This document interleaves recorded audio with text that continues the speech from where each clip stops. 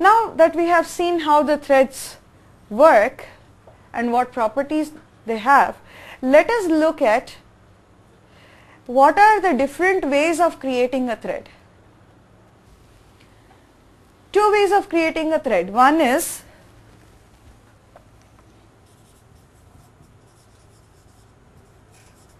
extending from thread class, and two, implementing runnable interface.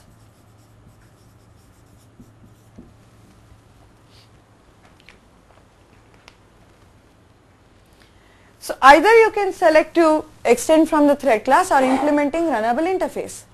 Now let us look at the steps to executing both the methods and see what is the difference between both of these methods. After that we will take a look at an example using each of these methods. Method 1, extending by the thread class. First step is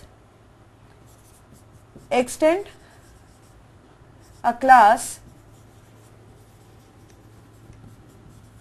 from the thread class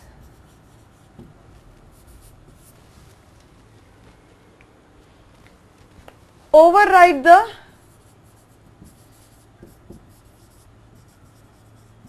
run method, then create an instance of the above class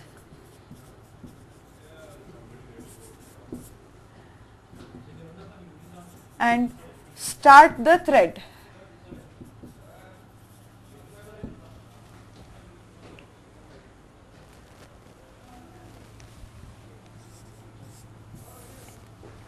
In the second method, that is implementing the runnable interface, first thing that you do is, of course, implement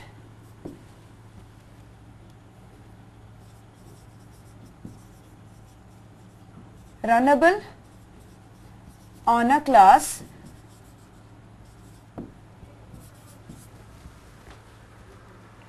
This runnable interface has only one single method, that's the run method. So implement the run method.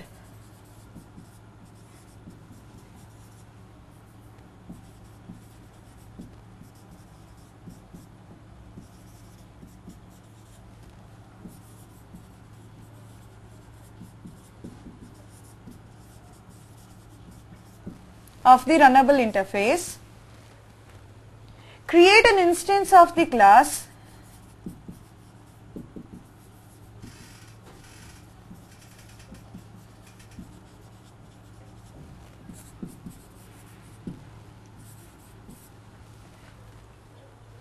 then what you have done here is when you created an instance of a class of the above class, this class is implementing the runnable interface. So when you create an instance of the class implementing the runnable interface, what type of an object do you get? You get a runnable object. But here when you created an instance of the above class, in the first method, the class for which you are creating an instance is extending a thread class. So this instance which you are creating is nothing but a thread object. So here you just have a runnable object. You need to create a thread object.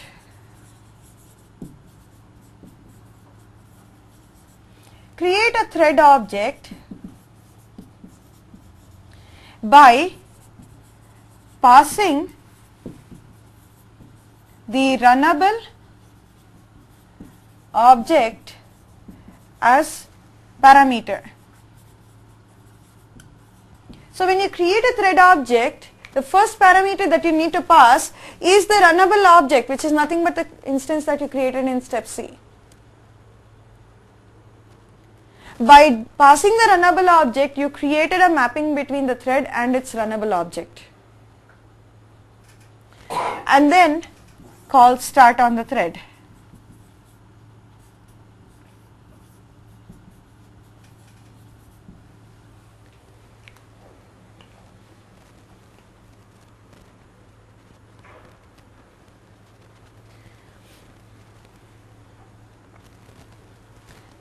Now let's see what's happening here.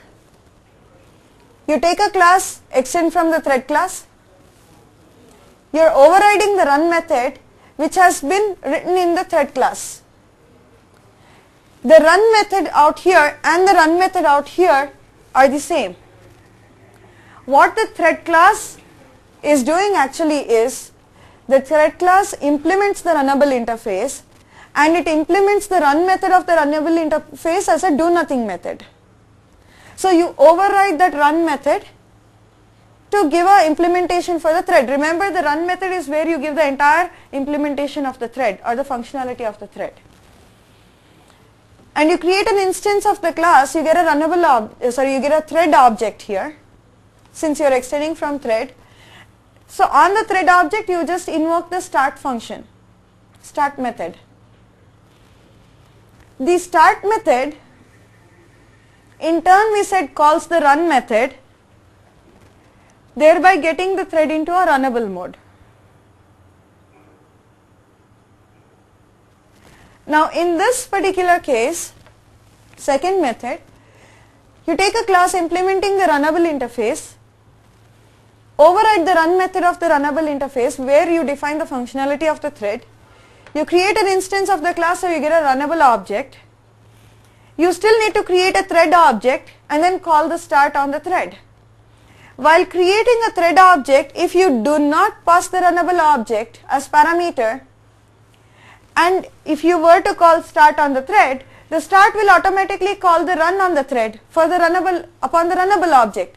Thread itself is also a runnable object. So if you are not passing any runnable object as parameter, it itself is a runnable object, so it will call run method on itself.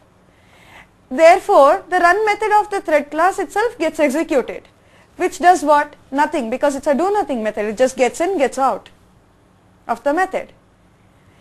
That's why we need to provide the runnable object as a parameter here. So when the start method calls the run, it calls the run on the runnable object that you provided.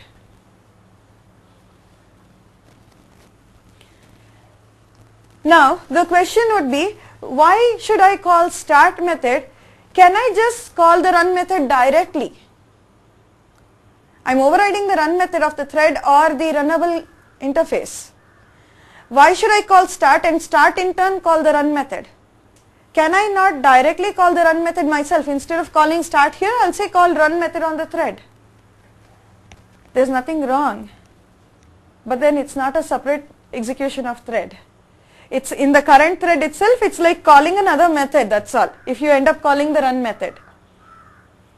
But if you call a start and start calls a run, the start, what it does is, it takes the thread on which you have called the start on and it schedules it with the CPU so that it gets to execute as a separate path of execution and not within the same thread where you created this particular thread object.